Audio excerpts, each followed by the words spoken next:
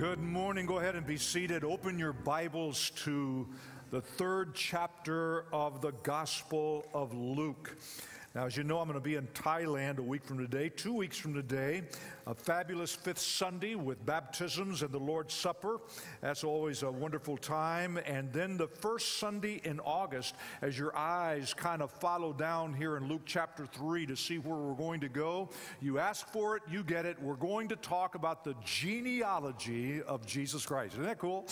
For those of you who've always wondered why those things are in the Bible, that's going to be our focus on the first Sunday in August. But this morning, we're going to look at verses 21 and 22. And as you kind of locate yourself in Luke chapter 3, let me just pause a minute to say, wow. When we talk about a summer to share, we really had no idea when we began to talk about this that it was going to be so significant.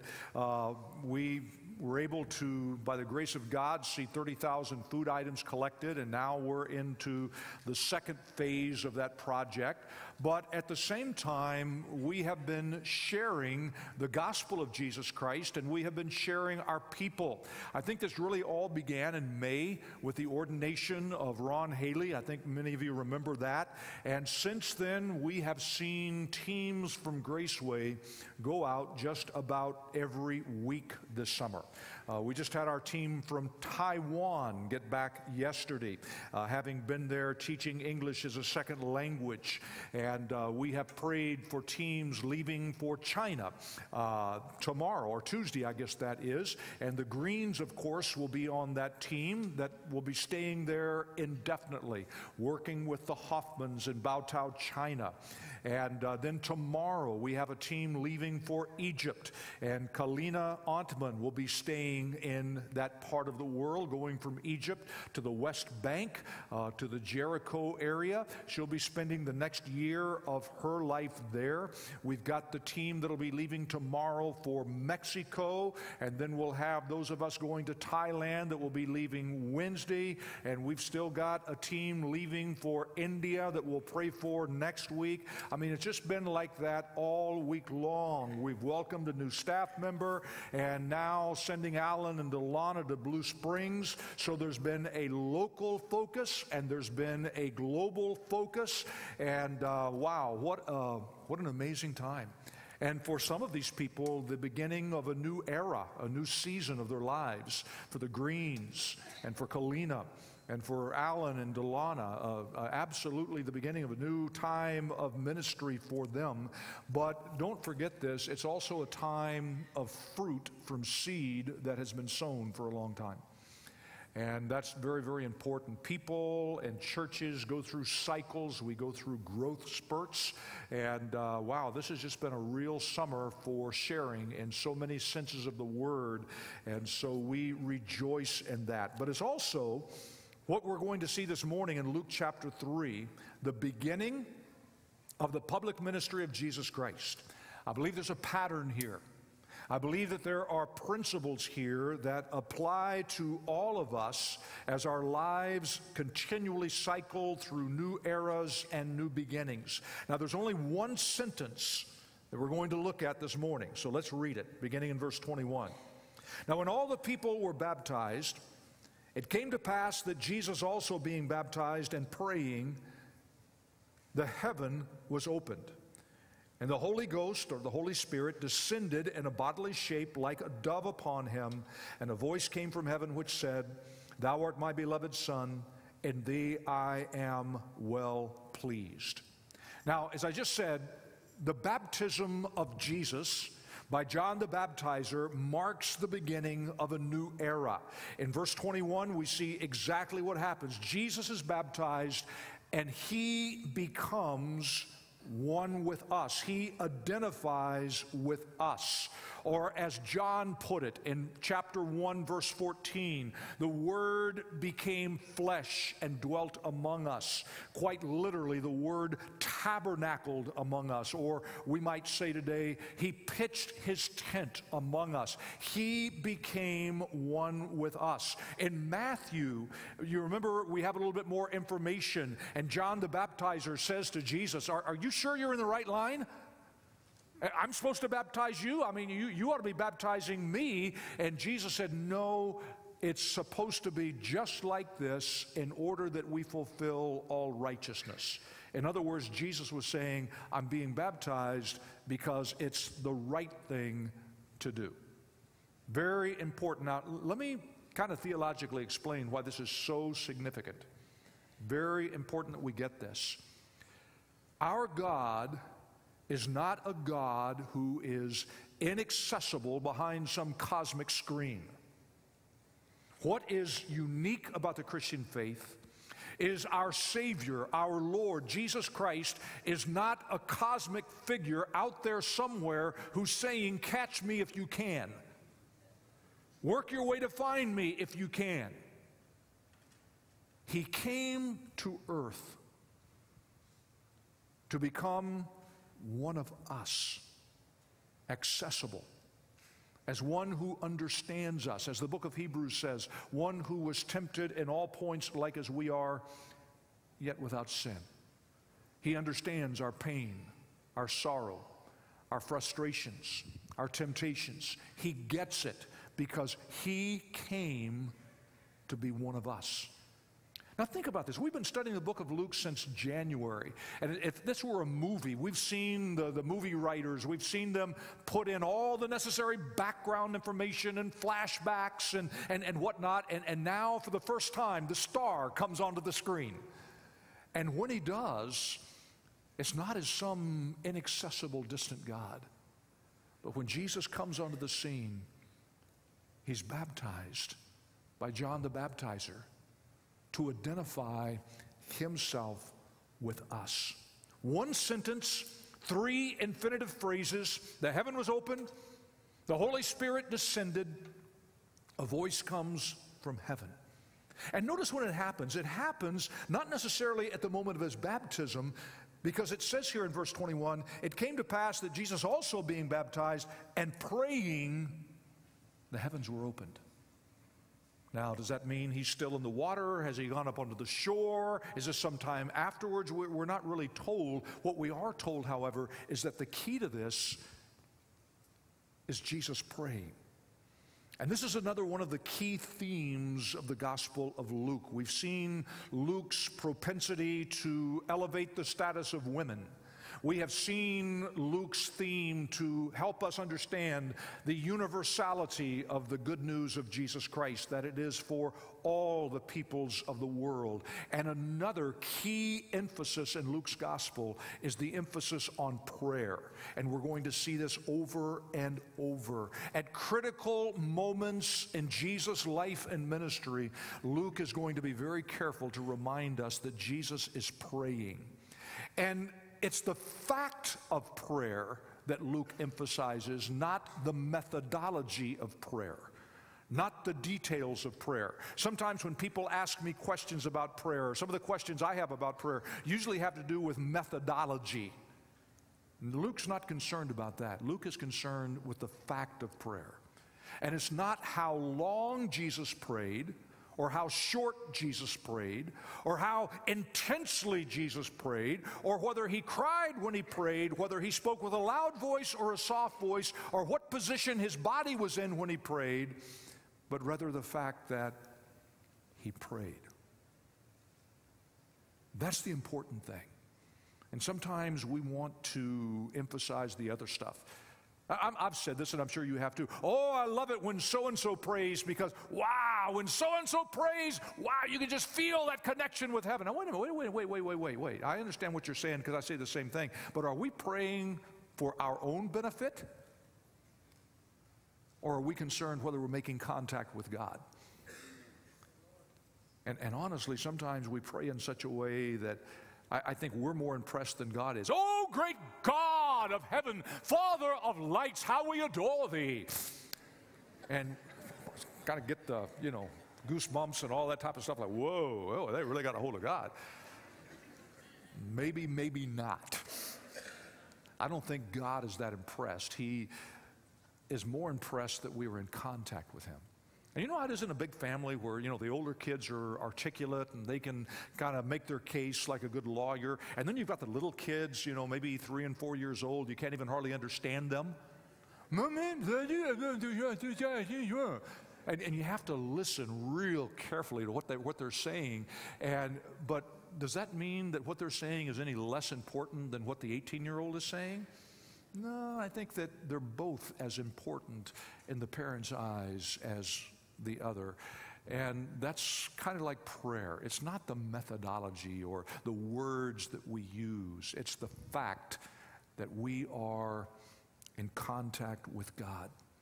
And the Bible says here in Luke 3 that the heaven was opened. Isn't that cool? You ever feel like you pray and heaven is closed? Well, I know that feeling too. The heaven was opened. But you know what is so important about this? Here's another little theological insight. You know how I've been telling you all along that Luke is very careful to use literary devices that help an oral audience, one who does not read or write, to understand what he's saying. And we've talked about things like inclusios, where you make a statement in the beginning and then you make a parallel statement in the end that helps you piece together the continuity and what is going on. So get this. Jesus opens his public ministry by being baptized by John the Baptizer, and the heaven is opened.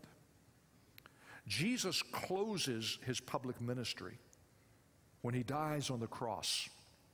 And we won't take the time to look this up, but if you were to look this up at the very end of the Gospel of Luke, in Luke chapter 23 and verse 45, when Jesus dies on the cross, at that very instant, Luke says, in the temple, the veil that separated the people from the Holy of Holies, where God's glory was ripped from top to bottom. Not us working our way, but from top to bottom, an act of God's grace.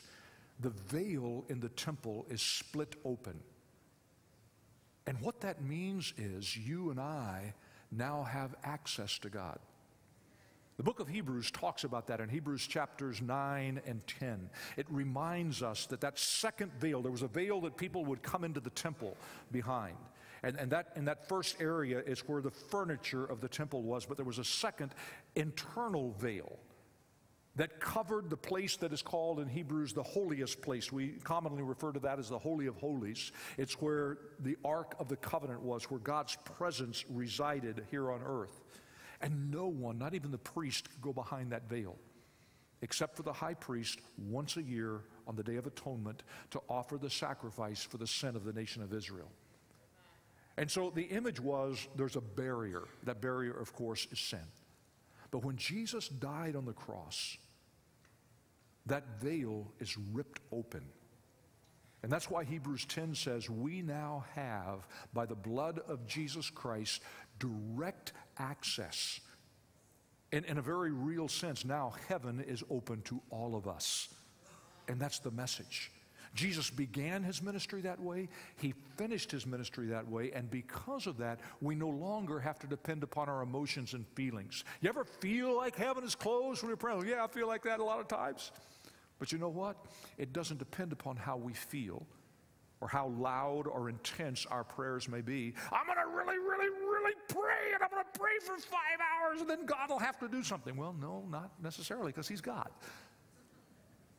You don't make him do anything. But now heaven is open, and we have free access, whether we feel like it or not. That's the message. That's the incredible privilege that we have. And what this means also is that the image of Jesus' ministry is set, because from this point on, the emphasis is on Jesus, not John. In fact, isn't it interesting that in this passage, Luke chooses to not even mention John's name? Because from this point on, Jesus is in the driver's seat. And the emphasis of this sentence that we just read in verses 21 and 22 is not as much on the physical baptism of Jesus, but on what that provokes. It provokes the confirming witness of God the Father and God the Spirit, that God the Son is among us, and that this Jesus, the adopted son of Joseph the carpenter of Nazareth, is in fact the Son of God. That's the point of the passage, to confirm who he is. And right here in this one sentence, the Trinity comes into focus. One God in three persons. The word Trinity is not in the Bible. It's a word that is used by theologians and Bible scholars throughout the centuries to speak of the tri-unity, Trinity, of God. One God, three persons. You say, Jeff, explain the Trinity. I can't. We can understand what God is, even though we cannot understand necessarily why he is the three in one.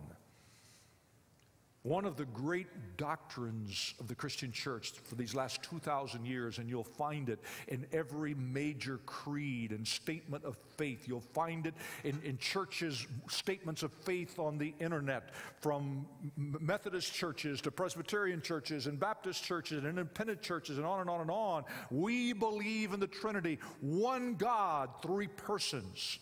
One of the earliest heresies in the Church of Jesus Christ was to not believe in the Trinity.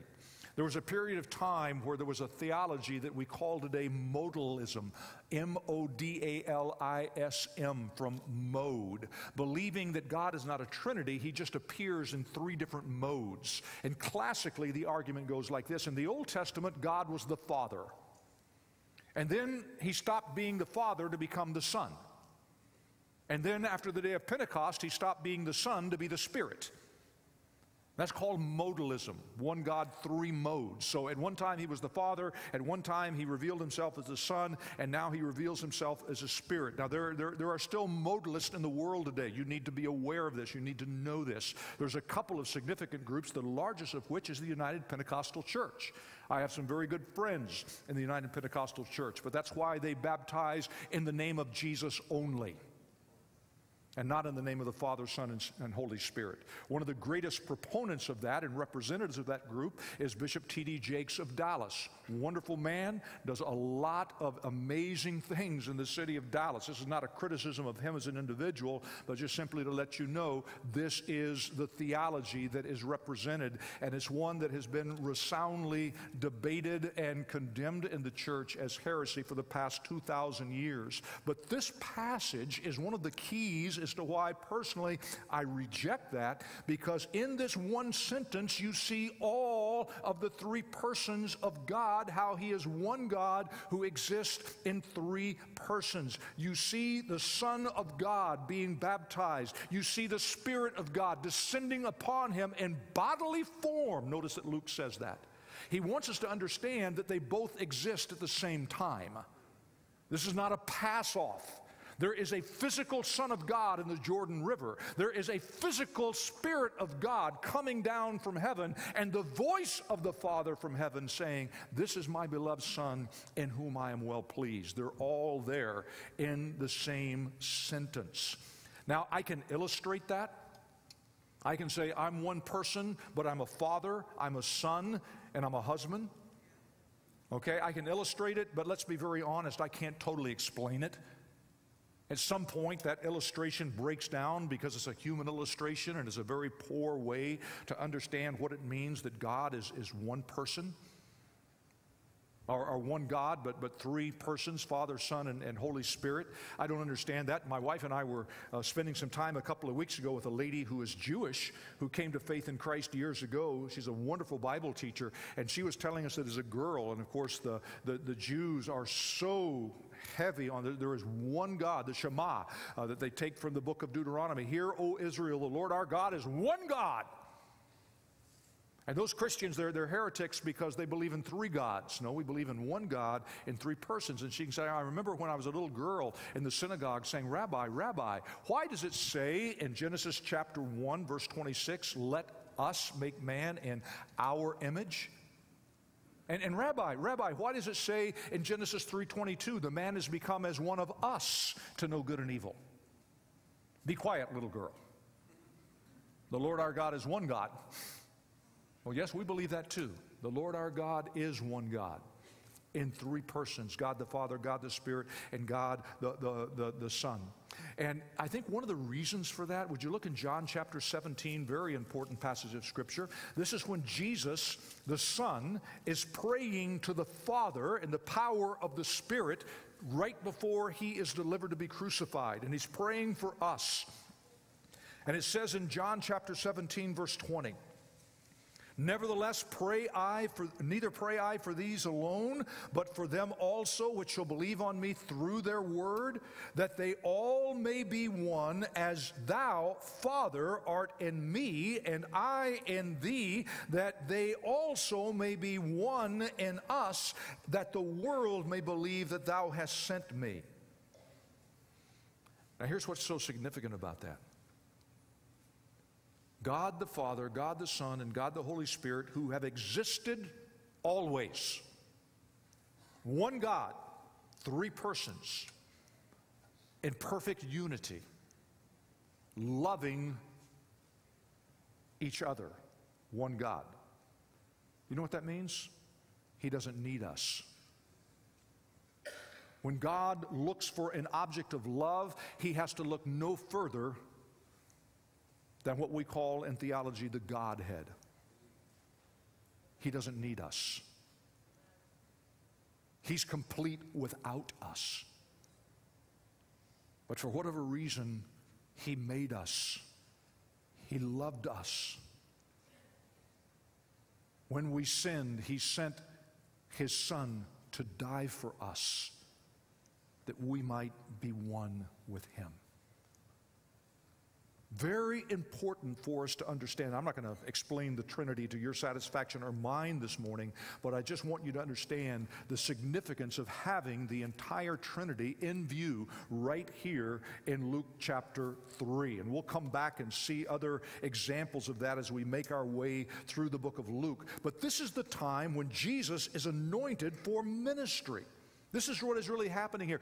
Jesus, the Son of God, is anointed with God the Spirit in order that his ministry might be done in the power of God alone. And he interprets it that way himself in chapter 4, verse 18. "The Spirit of the Lord is upon me." He begins quoting from the book of Isaiah as he speaks this morning in the synagogue in Nazareth, his hometown. And if you go to the book of Acts chapter 10, these are the words of Peter when he's in the home of Cornelius. And Peter is preaching here in verse 36. He says, "The word which God sent unto the children of Israel, preaching peace by Jesus Christ, he is Lord of all. That word, I say, you know, which was published throughout all Judea, and began from Galilee after the baptism which John preached, how God anointed Jesus of Nazareth with the Holy Ghost and with power, who went about doing good and healing all that were oppressed of the devil, for God was with him." So what we're seeing here, this is the moment that begins the ministry of Jesus Christ, the Messiah, as he is anointed with God's Spirit for this ministry, and he is identified as the promised Son of God. "Thou art my beloved Son, in whom I am well pleased." It reminds us of the second psalm. We looked at this a couple of weeks ago, Psalm 2, verse 7. "Thou art my Son, this day have I begotten thee."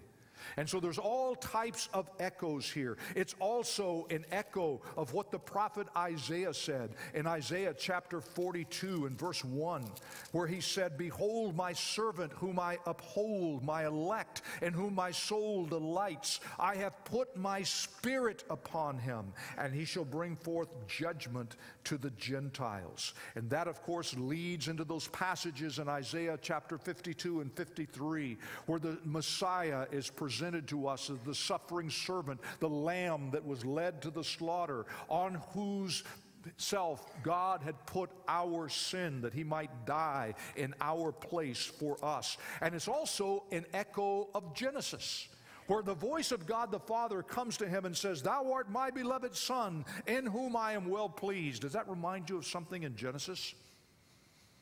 God spoke and he created the heavens and the earth. And in verse 31, God said, "It is very good."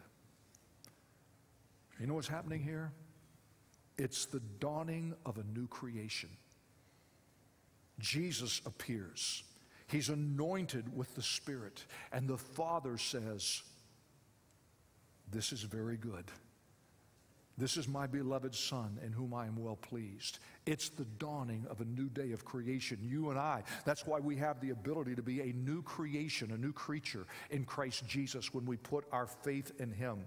So wow, what an amazing, and you know what? This is one of the distinguishing features of our faith. Our God has a Son.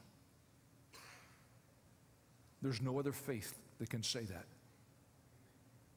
Our God had a Son, so that you and I can be sons and daughters of God through Him. Not inaccessible, not behind a cosmic shield, not come and find me if you can, work hard and maybe you'll get here, but rather a God who says, "I'm going to be born among you so that you can know me and so that I can offer my life as a sacrifice for the penalty of your sin."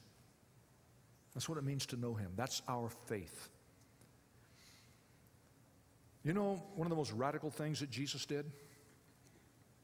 A lot of people don't realize this.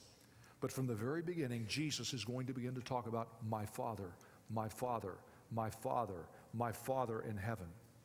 Do you realize that you can read through the Old Testament and not see that?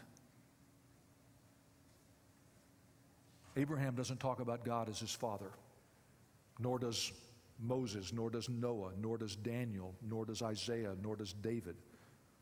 None of them do. When Jesus began to talk about God as my Father, that radically changed the world. And because He is God's Son, it is now possible for us to pray, as He taught us to pray, "Our Father, which art in heaven." You see how significant that is? We read the Bible casually and sometimes carelessly, and we don't pick up on those things and realize this is huge stuff.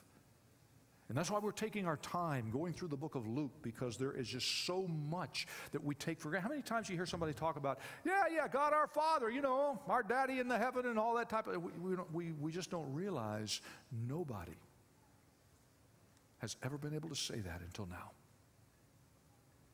because of Jesus, the Son of God.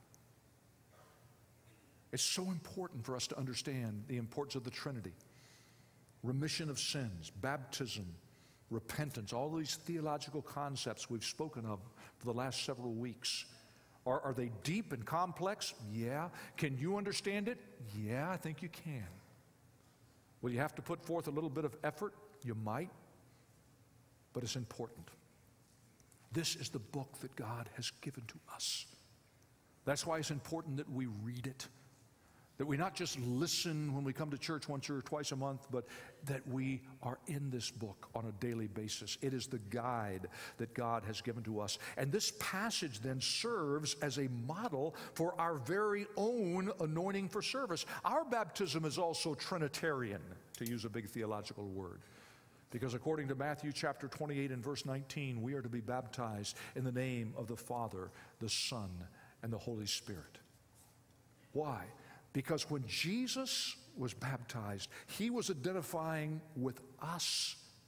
And the Father and the Spirit were identifying with Him and saying, He's the one. This is the Son in whom I'm well pleased. And when we are baptized, we are saying the same thing in the other direction. This is my God in whom I am well pleased. God the Father, God the Son, and God the Holy Spirit. And that's why it's more than just a ritual and a ceremony. It's more than just getting dunked in water. It is a proclamation that we are pleased in Him and that we identify with Him. I've been hammering on that the last couple of weeks, and several of you have said, I think it's about time for me to follow in baptism and do this. So it's going to be exciting to see what happens 2 weeks from today when we have a time of baptism. If you'd like to get in on it, there's still time to do it. You can call the office, or probably the easiest things, take the card, circle the B for baptism, put your contact information, give it to somebody at the counter or out there, the VIG counter, and just say, hey, make sure this gets to the right place, and they will, and we'll call you and tell you what you got to do. It's not hard at all, but it is important. We declare the work of Christ to be effective in our life. Now, this is a time when we are anointed for our service. You know what Jesus said in John 20 and verse 21? As the Father has sent me, even so send I you. So how should our ministry begin? I would imagine in the same way. By us being baptized, identifying with Him, proclaiming, this is my Father in whom I'm well pleased. As we declare that we have received the Spirit of God from heaven, anointing us for service. And that's exactly what He told us. Luke chapter 24, at the very end of the story, verse 46, Jesus says unto them, thus it is written, thus it behooved Christ to suffer and to rise from the dead the third day, and that repentance and remission of sins should be preached in His name among all nations, beginning at Jerusalem. And you are witnesses of these things. And behold, I send the promise of my Father upon you, that would be the Holy Spirit, but tarry you in the city of Jerusalem until you be endued with power from on high. There's that whole Trinitarian influence again. God the Father sends the Son, who says, now I'm sending you as my Father has sent me. Go and wait in Jerusalem until you are endued with the power of God the Spirit, and then you will be witnesses of me. So Jesus is anointed for His public ministry. We see this at the end of Luke as well. This is the transition to volume 2, which is the book of Acts, also written by Dr. Luke. That's how it begins. So Jesus is anointed for His public ministry. What's yours? God's desire is to anoint you for your ministry. No, I'm not saying you have to be a preacher or a missionary or go live in Palestine or China. No. What's your ministry?